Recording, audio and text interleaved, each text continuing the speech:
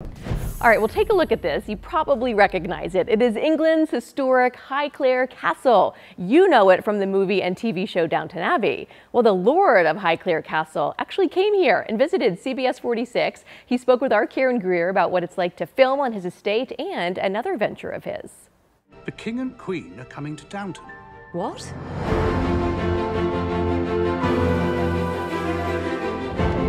I want every surface to gleam and sparkle. The Downton Abbey brand is all about proper pomp and circumstance inside England's historic Highclere Castle. The castle prominently featured in the current movie and the TV show, and its rich history is definitely not lost on fans. Lord Carnarvon inhabits Highclere Castle, and he is stateside today to talk with us about a new partnership with Highclere Spirit CEO Adam van Gucken.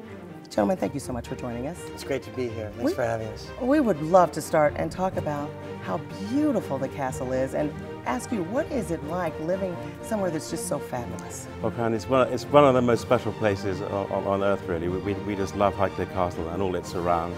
It's a glorious heritage building, everything that Britain stands for, built in the early part of Queen Victoria's reign, and it's still with us today. The great thing about Highclere is that the design of the wonderful high arched saloon as you come in, and then that glorious sweeping staircase and the gallery round the top, they're all layout which are perfectly in tune with Julian Fellowes' great, witty and exact script for the show. What is your favorite room to entertain?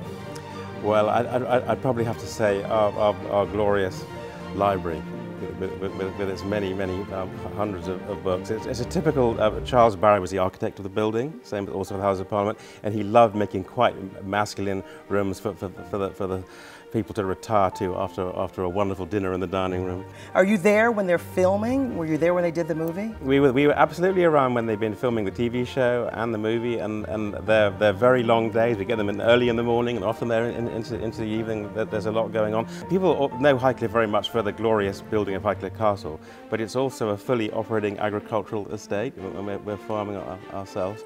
So there's a touch of Highclere's agricultural history in the Highclere gin. Because we actually were designing it, we were using dried citrus botanicals from our Victorian orangery, lavender from the beautiful lavender in the gardens, which has been there for hundreds of years, and also a little touch of oats, which we grow every year on the farm. It's been a 4-year project in the making, and the vision that we had from the very beginning was to really kind of liquefy all that Highclere Castle stands for and put it in a bottle. You know, inspired by the botanicals grown on the Highclere estate and Highclere's multi-century history of entertaining to the highest caliber and quality, we wanted to kind of share that experience and put a bit of Highclere in the bottle for people to enjoy. Oh, how incredible. So cool for fans to see that. And Downton Abbey, the movie, is still in theaters if you are a fan and you have not seen it yet.